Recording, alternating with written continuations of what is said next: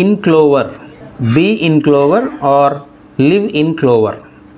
It's an idiom. It means to be content, that is to live in comfort and have no financial worries, that is to live in a prosperous way, living good, well. Let us see it in the examples.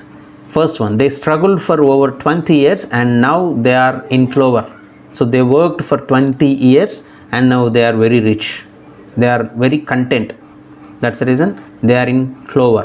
Second one, after we sell the rights of this movie, we will be in clover. So after we sell this, we get money, then we will be prosperous, we will be rich. That's the reason we will be in clover. Third one, after we earn $1 million in our new business of gold, we will hopefully be in a clover. After we earn millions of money in the business of gold, then we will be very rich, prosperous. That's the reason we will be in a clover. Fourth one, if only I could win the lottery, then I would be in clover instead of working 3 jobs to pay my bills. Now I am working in 3 jobs, 3 areas to pay my bills. If I get this lottery, I'll be very rich, I'll be very prosperous, I'd be in clover.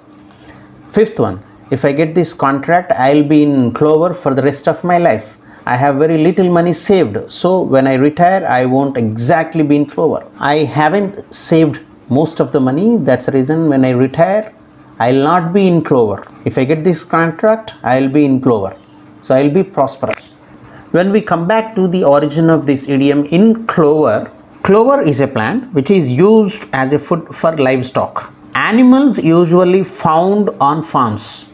If any animal were allowed to eat as much clover as it wanted to eat, how would it feel? Pretty happy, right? Very happy. Don't you think so? Exactly. That is the reason in clover or be in clover or live in clover means to be very content, to live in comfortable, prosperous life.